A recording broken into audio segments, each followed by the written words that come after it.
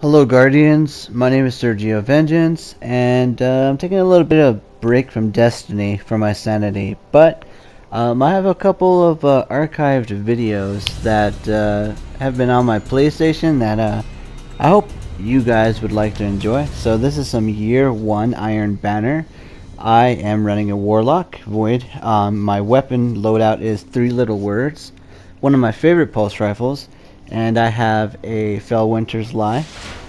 Great weapon, despite the hate, and then the Gallow Horns. So I hope you guys enjoy this, and I'll be adding some commentary as well. Time to fight, Guardians. Capture all zones.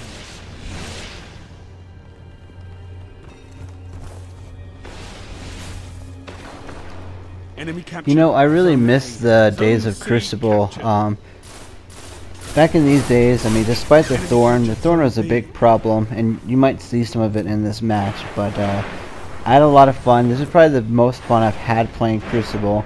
If the Thorn and the Last Word were balanced, I think this is probably the best time era that Crucible had the most longevity, I guess you could say. It was fun. Zone A neutralized. There was much... you could play more matches in a day without getting frustrated. There's a meta there, but it seems like this time period was the best. Also, I'd like to point out there was no skill-based matchmaking. It was solely based on connection. You go into a Crucible match, you look for a match, and it finds you a match based on connection. And that was the best. It seems like we had more problems in Crucible once skill-based matchmaking was implemented, but Bungie doesn't care either way, so it is what it is. That was beautiful. I really miss pulse rifles. Oh wow. I really miss high impact pulse rifles. I think they were definitely my favorite archetype of weapon to use, and this weapon really turned me on to that. I had the Super Pox VLO from Vanilla. Some of you guys might remember that, but and the Fair and Square, but I never really gave them as much love as this weapon. The 3 Little Words, I think, was definitely in this time period probably the best vendor weapon that you could pick up. The vendor version that the Crucible Quartermaster had was this pretty much the same exact thing that the Messenger has. You know, good stability. We had Headseeker and Third Eye, which were great choices for PvP. The one thing that I'm a little upset about is that this weapon existed in this game for a long period of time, and no one really used it. It feels like everybody just turned a blind eye to this weapon. And it wasn't until the Messenger came around the scene that people started to call that weapon OP, and it's like, there's been weapons in this archetype for quite some time. I really don't understand why the Messenger got so much hate, where that archetype weapon had been good for quite some time.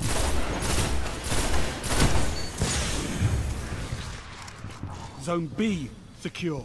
Heavy ammo on the way. Yet another thing that I really disliked about this meta, which I talked about before, is the Thorn. And it feels like in this time era, I can't remember a time playing a Crucible match where my screen was not plagued by the green poison from getting hit by a Thorn.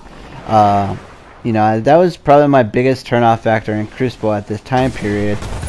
Oh wow, double kill with the Gallahorn.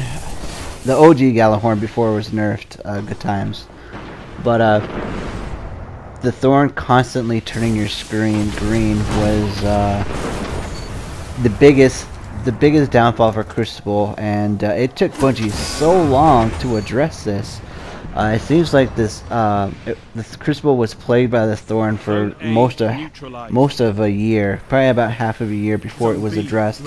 And I never really got as to why, because I know Bungie had the data, they had the stats, but they let it go on for so long. It actually wasn't even addressed until they started to roll out the Taken King. And at that point, Crucible had been stale for so long. I know a lot of people are wanting to have that weapon buffed now, because after the range nerf they recently did, and the damage over time isn't what it used to. The weapon is kind of in an unusable category, but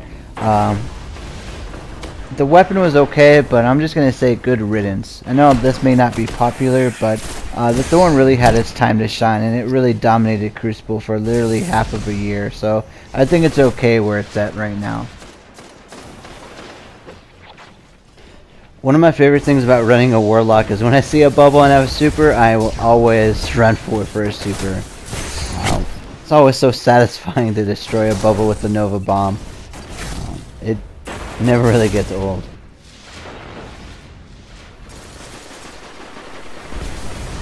Zone C neutralized. Zone A lost. Zone C captured. Effortless Axion bolts. Oh boy. You know, being a Warlock, there really isn't much of a choice in PvP. It hasn't really been other than Axion bolts. Scattered grenades are great, but if you aren't running, you know, nothing manacles, is that what they're called? Yeah, nothing manacles, then it's no use using them. Ooh.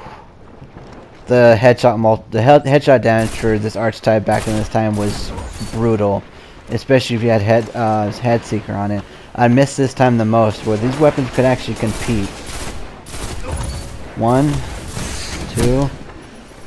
The time to kill on these weapons were great, and you know, it's sad that pulses in this category aren't like this anymore. I didn't feel like they were ever OP. They were balanced, as the firing rate was slow, and there's higher risk to using these weapons compared to heavy ammo available. Weapons that were... Whoa. He just literally ate a Nova Bomb to his face. But yeah, the time to kill was good, and it was balanced, and they could actually compete in this time frame against what was the meta at that time, which is the Thorn and Last Word. So Zone A neutralized. I won't lie, I've had a lot of good times playing Destiny PvP with friends, but at the state that Destiny is in right now, I just feel PvP is just really unbearable. You go into matches, it's literally nothing but clever dragons, matadors. I'm recording this in January of 2017, so maybe things will change in the future, but as of right now, I can't play it. You know, I actually uninstalled Destiny recently to play other games and make rooms, so I just can't do it. Zone B lost. This should be the end of the match right here. You'll notice something here at the end of the match, at the bottom of the screen. If you missed it there, you'll see it here now. But you know, back in the days where people used to have to play Crucible matches and stuff like that to get their hands on an exotic weapon, and this time around, I got an icebreaker, which everybody seems to be grinding for now. But I think it's kind of petty that Bungie's making us grind for a weapon that we got literally 2 years ago. Thanks for watching. Like and subscribe if you guys like what you saw, and you guys have a good day.